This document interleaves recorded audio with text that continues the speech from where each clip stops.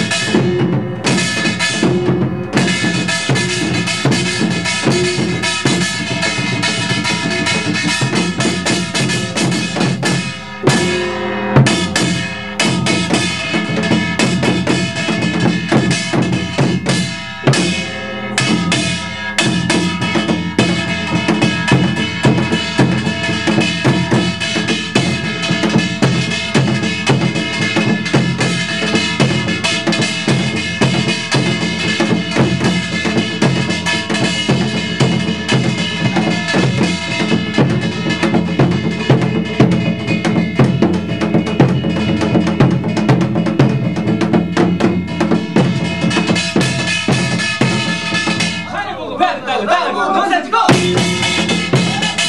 올해도 태풍이여 내년에도 풍년 있어 따라 밝은 나라 대한민국 밝은 나라 어둠 속에 불빛이 우리나라를 비춰줘